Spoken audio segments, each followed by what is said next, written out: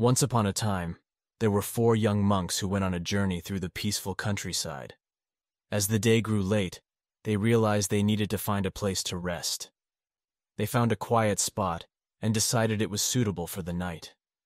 As they settled down in the peaceful surroundings, the monks practiced their nightly routine of silent meditation before sleeping. They did this every day to grow spiritually and find inner peace. As the sun set and darkness fell, the monks lit a candle to provide a soft glow. They made a promise to focus on the flame during meditation and remain silent, no matter what distractions came their way. As the night went on, a gentle breeze made the candle flicker.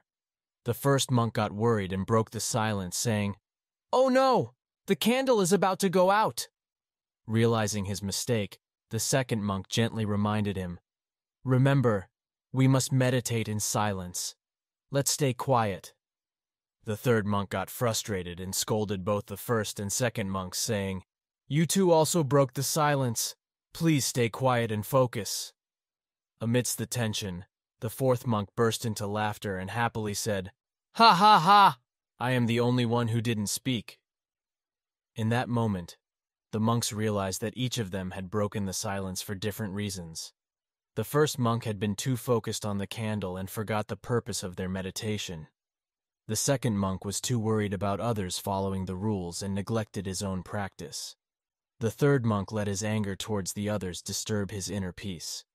And the fourth monk's pride made him feel superior for not speaking. With this realization, the monks understood that they had been too focused on each other's mistakes and hadn't acknowledged their own. They realized that many people tend to pay close attention to others' flaws, but ignore their own.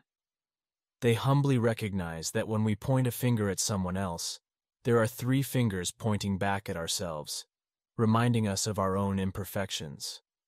Understanding this, the monks concluded that true harmony and personal growth come from looking inward, reflecting on ourselves, and fixing our own mistakes instead of blaming others.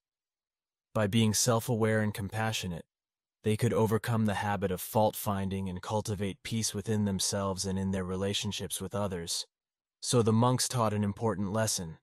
Don't be too quick to judge others because we ourselves are not perfect. By embracing humility, acknowledging our own flaws, and actively working on self-improvement, we can move beyond criticism and promote understanding, empathy, and harmony in our lives. This is Inspired Wisdom. Thanks for watching and stay focused.